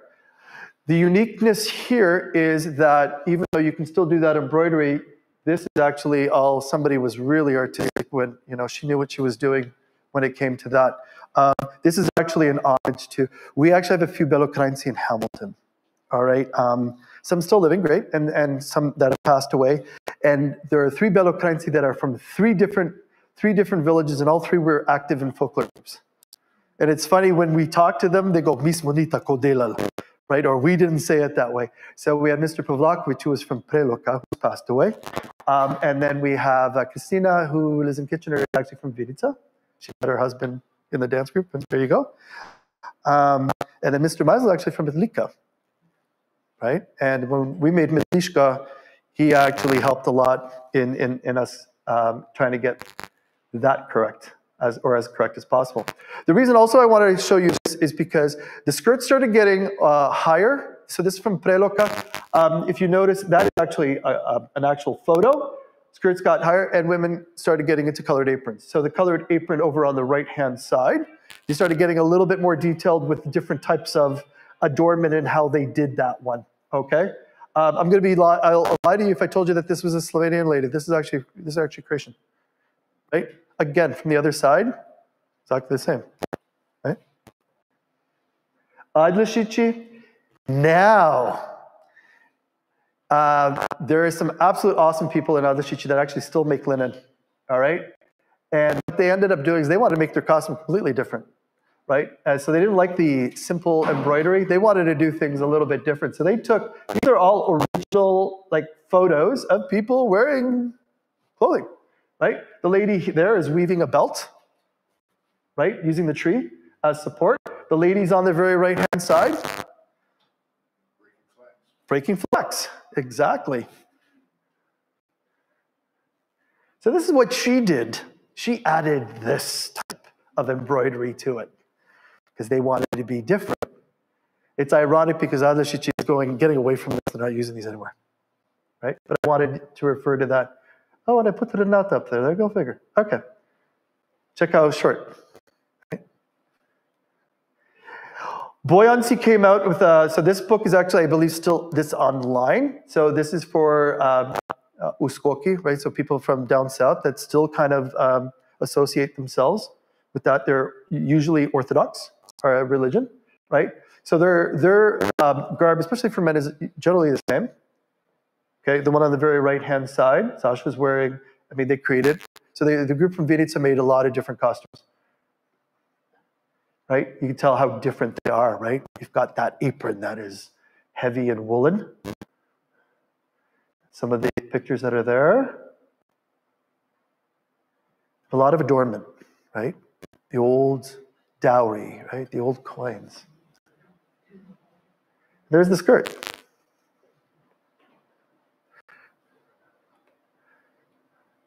Imagine wearing that apron. Heavy, all right? But a lot of detail. That's all embroidered, pardon me, that's all woven. That's all woven. So some extras for men. I remember seeing a group like that and people going, what are they doing? That's not allowed, right? Again, stereotypes. And I think we had a little bit of talk about the belts, right? Earlier this afternoon, right? Belts created. These were all done by that gentleman right there for the group from Vinica, and his wife teaches them, so he knew how to do it. Unfortunately, the case is when you have a little bit of talent, sometimes then you have to do it all, right? Don't tell people what you know how to do, right? Or you do, and then we will definitely come talk to you. All right, fairly quickly, I want to talk about just some little bit headpieces, and then we're done. All right, so in Bela Krajina, there's a lot of different headpieces that actually exist. All right, so in Poljanska Dolina, there's a pocel. So this is for a lady who is married. Okay, so there's some lace in the front, and then it looks like it's pointed in the very back, and then it's tied with a piece of just another piece of fabric, for instance, and then you put like right little bow. So great example, fairly easy to make, but again, it's only for there. So you don't mix and match in this case. Jugla is this one. Okay, this is for the village of Siver. This is normally, of course, to kind of keep your hair all together, and then you kind of put something through it to keep it up, right? Kvačkanje, right? But it's and these are you can find a lot of these in the museum in Metlika. They've got a gold mine. All right, Jauba, Jauba. Yeah, these are all now. This is now considered to be a form of alba, right? A zavijačka is a form of alba, right? So when a lady was married, there you go. From Adlešići, check out the checkerboard here, red and blue, right? And it was normally, even though groups may not do it, they were normally always under a kerchief, right? You have to keep everything in position. Sometimes you don't see the detail. This is a Jalba. So this is from Pozemel, even Metlika area. Again, for the most part, hidden away, right? Lately, a lot of people are making these. I have a lot of friends who are like, hey, check it out. You want to make a few more? A lot of embroidery. Parta. A parta is actually known also in Prekmurje, but not this kind, right? But a parta, thin or thicker, again, normally young ladies wear this. Not women, right? Not married women. In this case as well, beads and wax. I think you're all familiar with pecha, ruta, I think. All right. White on white. It could be as simple as that, or as simple as the one that's there, and very, very skrom, like very humble, very, right? Or a little more crazy and larger. Like larger, all right? I took that, I remember taking that photo on the very left-hand side, and it shocked me when I found it, because when I flood these slides, I put everything in and I just kind of push and pull. There's a sweetheart of a lady that I learned a lot from, gave me a lot of opportunities, who's unfortunately passed on, and yeah, we suckered her into, hey, can you be the model for this? So again, a pecha doesn't have to be tied up here. It can be tied around. Normally it was tied differently, right? and in this case, around the neck and in the back. Again, very large. Now, zaglaut. This is only worn for 1 week after she got married. Okay, this is not a Slovenian invention. This was brought from Croatia, but our ladies wore them different in this case, right? So in Croatia they wore them further up, and our ladies wore them in the very back, right? So you can see the woolen, right, or the linen. It's usually woolen strands on the back. The red was all woven, so it was right. So it's kano, right, and only the back part of it was to cover her back. And so about a week after she was married, she would go from house to house, kind of, right? And people would offer her things, and she wore this. After that week was done, that was retired, and then she was all kerchief, or she's done after that. There's a lot of people trying to reconstruct these, all right? And this is what they are. So they actually are rectangular, then they're folded like so, and then they're kind of wrapped around. If anybody's got one of these kicking around, let me know. I know a lot of people looking for these. All right, Štepanje. Narodna vezenina na Krajnskem. There are, I believe, I'm going to lie if there were 4 or 5. I'm going to let you know that these are now found online if you're resourceful. The actual entire book is scanned. Yes, it's there for free. You don't have to pay for it. Okay? So Štepanje was done for some of the regions, especially around Vinica. All right? The patterns are kind of all there. This is from the museum there. Somebody actually did the examples, right? And you will see them on the costuming. They're done in various parts of it. All right? Even around the neck and things. Again, very humble. They're not necessarily flash. There's another form that's called the različanje, all right? And then this, again, is also patterned, right? And found also in some areas. But this is only done, I would say, in black threads. Check out the gathering. Oh, when I say valence, right? Like, you know, right?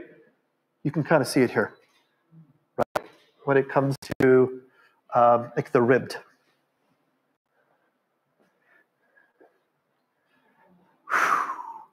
You don't need it today. It's cold, but it's not this cold, right? But if you were cold, right? Think of, well, inside-out Courant jacket. Or like this. These were common too, or very forms of these. And we're gonna end with this. Dragatush being such a very, I'm going to say influential group. There's a lot of influential groups, by the way, in Bela Krajina. I can't say enough about, like, especially Vinica and Dragatush, for what they've done with the culture there. They've actually even kind of resurrected other groups that have been established for longer to kind of kick it up a notch, okay? They have a white costume that I kind of showed you, but they also went for something a little bit more modern, all right? So they went for what like a lot of people refer to these as černonoše, right? You have to realize that a lot of people, again, with the industrial area and the way that people kind of moved back and forth, et cetera, and the way the wealth was, again, there was not a lot of wealth, but people started dressing the same. So, right? Throughout Slovenia, throughout Europe, everybody dressed the same. So in their cases there, what they did is they actually found a lot of old black and white, and they've reconstructed a lot of those old black and whites and are using those as well in their programming, and I think it's an absolutely great idea. The 2 ladies here, mom and daughter, are influential because they've sewed every single costume. Anita and her mom, and again, I brought my poor son to Bela Krajina to show him Bela Krajina. He knew exactly what was going on. How many people were visiting? I said, we're spending 3 days here. And he goes, okay, no big deal. We went to the museum. You could kind of picture what the poor child had to do. But I made sure I fed him well. And when I needed him all, hey, can you put this on? I just need to take a picture. He goes, if you post that picture. By the way, there's no picture of him on here. even though I really wanted to. But they, you know what, people will open their doors. And that's one thing. If there is something that you're interested in, if I can help you, by all means, I will gladly help you. Or I can point direction. And again, if you're ever in Slovenia, you know what, approach people and just say, where's this from? What is it? You know, do you make it, et cetera, et cetera. The sharing the wealth, I think, is something that Slovenians can do well. They don't always do well. You know, I've had a few conversations. Slovenians are Slovenians, right? Če je moja, je moja, right? If it's mine, it's mine, right? But do I want to share it? I'm going to say, I could fall into the point of going, no, you know what? If I found it, I'm going to use it and no one else is going to get it. But then I thought to myself, it's not going to help anybody out either, right? And that's one of the reasons that I started the site. There's the site, right? And again, if there's a lot of the areas I actually have, if you go into the photos, you can go to the albums, and you want to write up, I'll give you a novel, and then you'll get photos in there, and it might help you out as well. But what I find is that sharing, you know, the sharing is caring idea, and if people are using it for the right reason, I think that we're all more apt to help each other, because there is so much that is out there. Even with the white costumes that are here, I mean, we could just dive into one costume and you can see that. But I wanted to give you a little bit of eye candy. I wanted to give you a little bit of, whoa, I never thought of that. Or that would be kind of cool. When you ask me my opinion, I'm going to be very honest with you. For those of you that know me well, I don't hold back. But I don't do it maliciously, right? I think last year, the consulate general was in there and I mentioned something about Slovenian and Slovene as a word. I don't like the word Slovene, by the way. I don't like it. It just has connotations for me. And she was the only one that was against me. And then I met her after the presentation. And she goes, oh yeah, me, that's what, you know, we already spoke. And I was like, oh great, first impressions are awesome. I said, I'm black and white. She goes, I realized that. She goes, so am I. And I think that's great. But again, I think a little bit of debate is great. And a little bit of back and forth and sharing is absolutely fine. You know? I wanted to thank the two that actually got dressed. I know you and I have been chatting online for a little bit of time, you know, and I said, you know, when they asked, can we get dressed? And I'm like, oh, okay, what kind of costume do you have? That's the way I think, right? You know, because again, I've had people who have come and said, okay, this is what I made. I go, great, that's, you know, but I don't have a very good poker face sometimes in regards to it. But again, I understand the limitations of knowing how to sew and knowing it and doing it and time, right? There are people that you can't spend so much time doing certain things unless you're dedicated to it. So like I can tell you that one costume from Istra, I know it's not from this region, but if you don't have 1,000 hours to spare, you're not going to have a costume that's going to be as authentic. But when you see it, you're going to be like going, wow, right? It is what it is. But no matter what you wear it with pride. Don't wear it for mascarada, by the way. Costuming is not for mascarada. Please. Okay? A costume is not for mascarada. Maybe portions of it, but don't wear a costume and say, hey, here we go. But whatever you have, cherish it, wear it with pride, and again, try and foster what you can. If I can help, you can reach me this way. Some of you asked me for my email. I'll gladly do that as well. Not a big deal.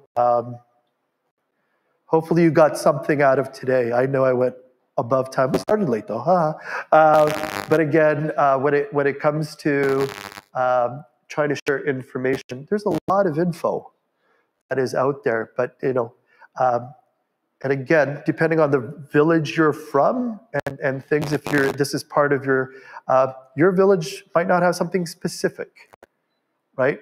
But again, it is what it is. Okay. Hope you had an okay time this afternoon. Thanks for coming out. Thank you so much for that. I do want to invite, we have people in the audience here who have come in costume. I'd like to invite you to come forward and just give a few words about what you're wearing today and explain a little bit about what you have and maybe if there's a story behind it. Can you join me over here? I'm going to go on this side now. Go ahead and introduce yourself and just give a little bit of a story about explaining what you have on. Okay. I'm Annie Housevar, or in Slovenian Marianca Kočevar. This, I think it was my mom's I'm not positive, but It's gorgeous, by the way. Thank you. We come from Lakva, which is a village in Chernomel. And ours was always white. My dad was always like, it's got to be all white, no embroidery or anything like that, no hanky at the belt, and you wear a red belt or not. But beads, yeah, something like that. Beads, he always said lots of beads. And my mom, she was like, always red beads, and the more you put on, the better it is. Sometimes I'll put multiple beads on, but that's all I can tell you. Can you turn around for a sec? Sure. Oh, yeah. The other thing, which I haven't done, but on the socks, my mom said that they would put red ribbons with tassels on it, so when you would dance, you could, see. But I don't have that yet. That's pushing the envelope there, you know. Yeah, I know. But you wanted to see the back. I don't know if this is, if it's straight. So the back in this case is shorter. So there's a lot of debate of why, right? And so the question always was it just an old blouse that people found, and because women were smaller? Do you know? But this is a jumper underneath. Yes, it is. Yeah. So, I know that. Sorry, but no, you have a jumper underneath.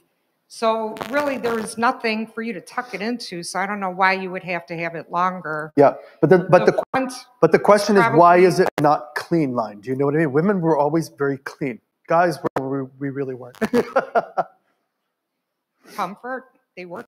Slovenians work a lot, so I don't know. Comfort. You didn't have to worry about anything coming up. If you want to tuck that in, you could. If not, you left it open. So my suggestion to you is in the winter, put that in your apron over it. Yeah. Yeah. Very nice. I would imagine it would be cooler in the summer. I like wearing it in the summer. It's a little cooler because I can go with sandals or barefoot if I want. Right. I don't have to wear all that stuff on there though. Can you talk a little bit about tying your handkerchief and how you get it to stay up?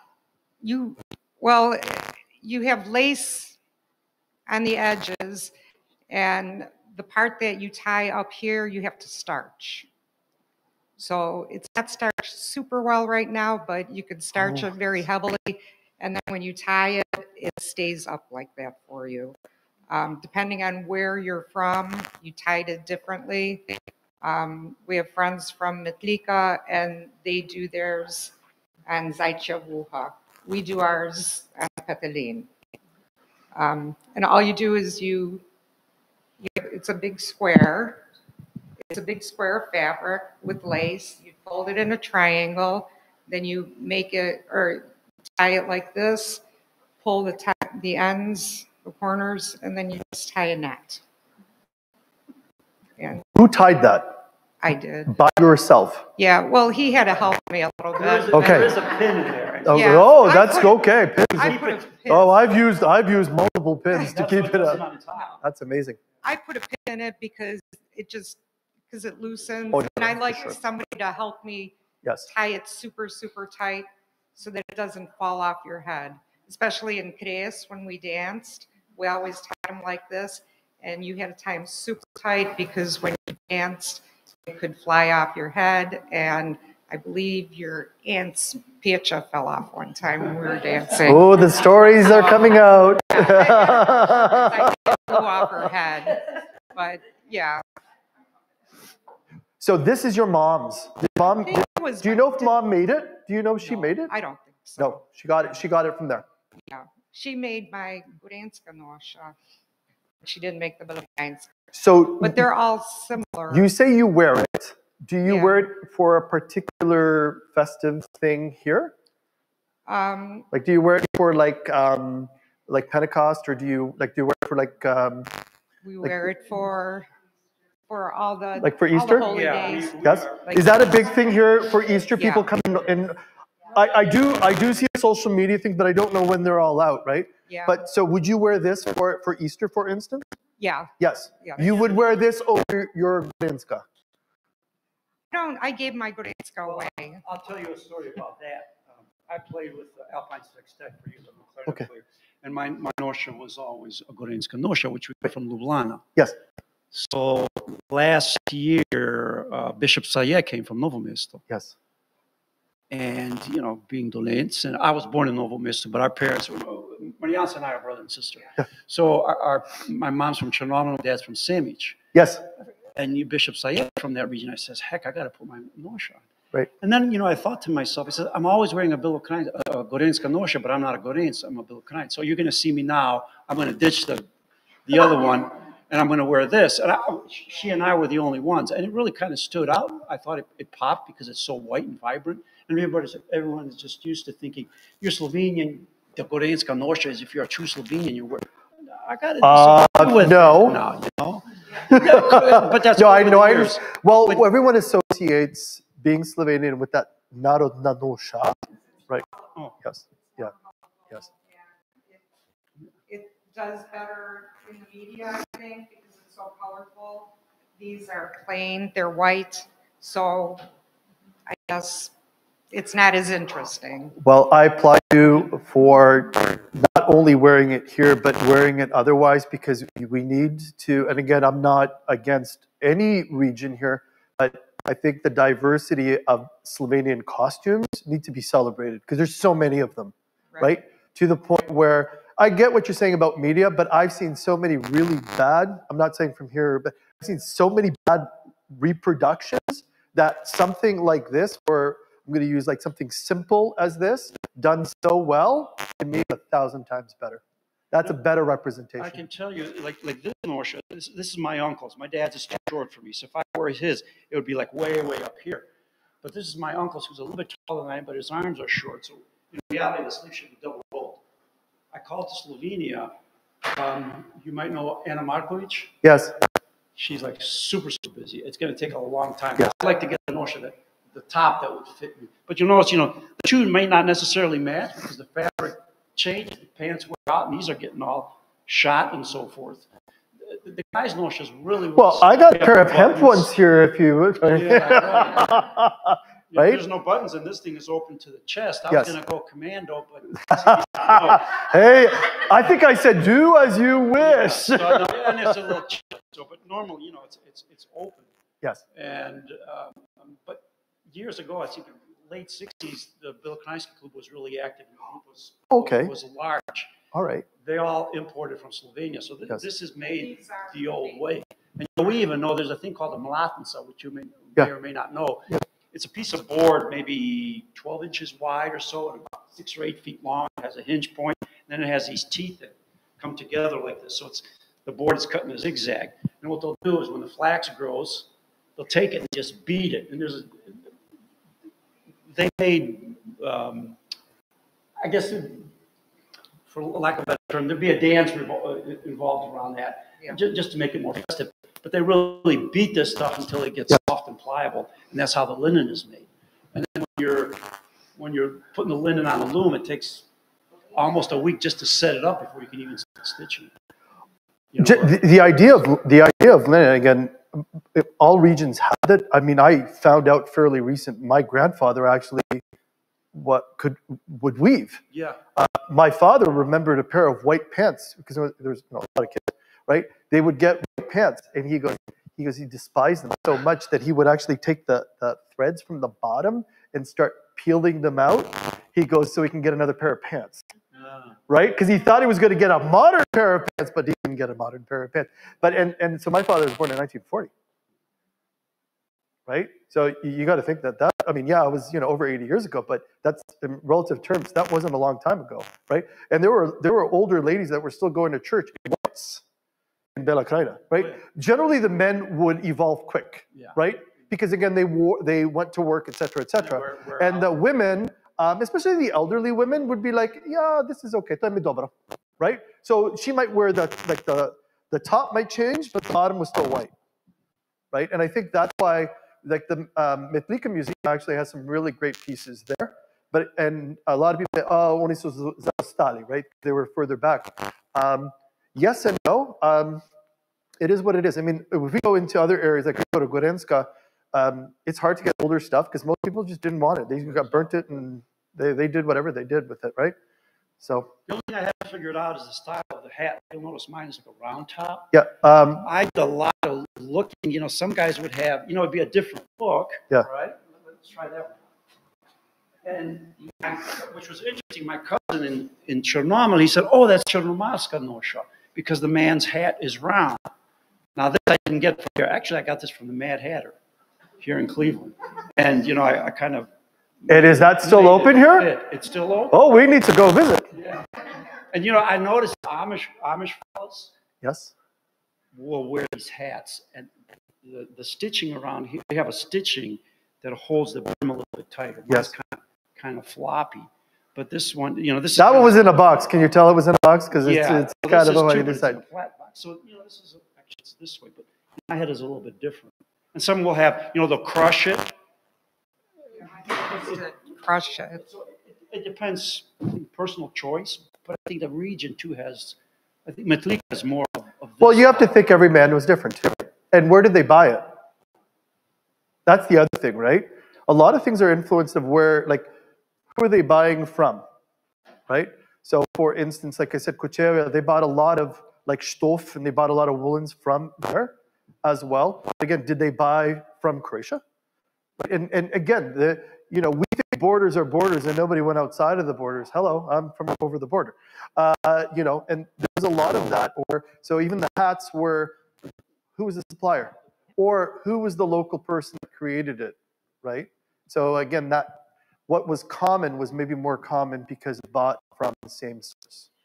I also want to let everybody know, as you can see along the walls here, we have a number of costuming pieces that were brought in and are on loan here from courtesy of Folklorna Skupina Kries, which is our Cleveland folk dance group, as well as pieces that David has brought down from Canada to display here. So for our online audience, we're going to take pictures and post them alongside the video here. For everybody here in person, welcome to come and look at them. I don't know, David, is there anything in the last few minutes that you wanted to say about the pieces that you've brought? There's a lot. This is Bela Krajina right here.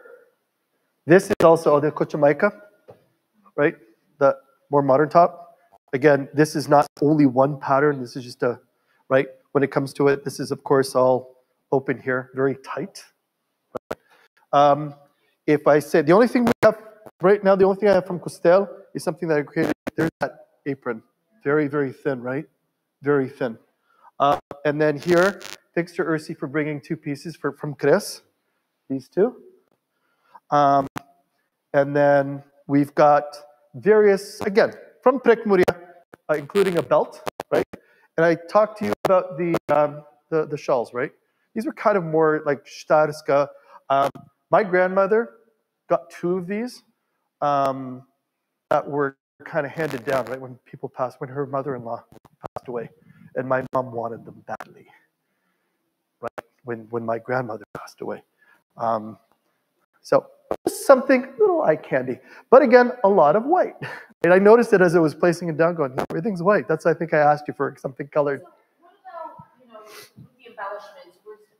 Is there any kind of significance as far as colors go? Like, were there, for instance, certain dyes that were more available to... Oh, I love that question.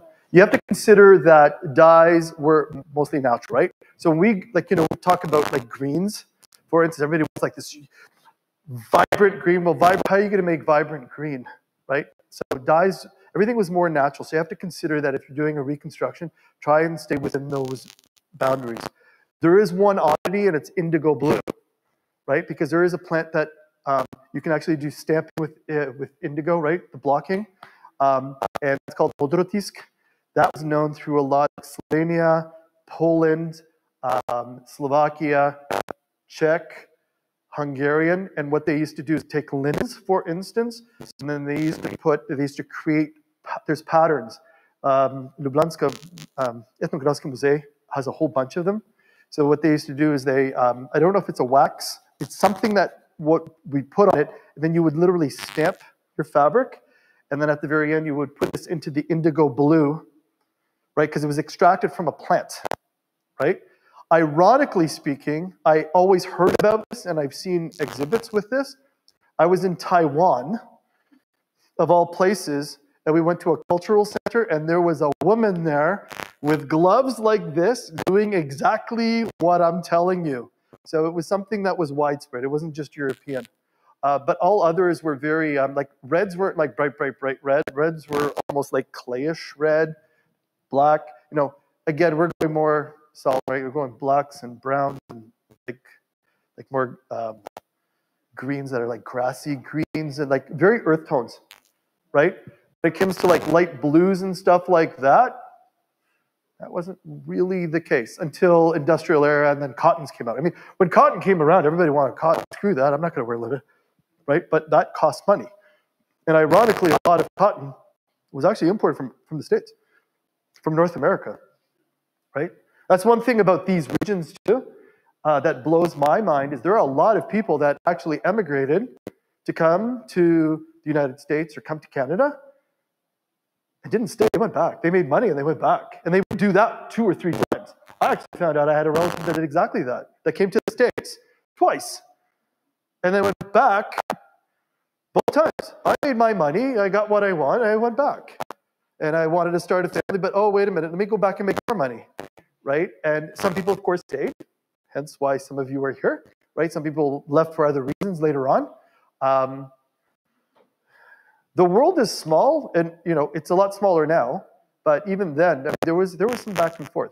So color-wise, if you're looking at doing reconstructions of certain costumes, consider where you want, like what area you're doing, and then what do you want to do, and how far back.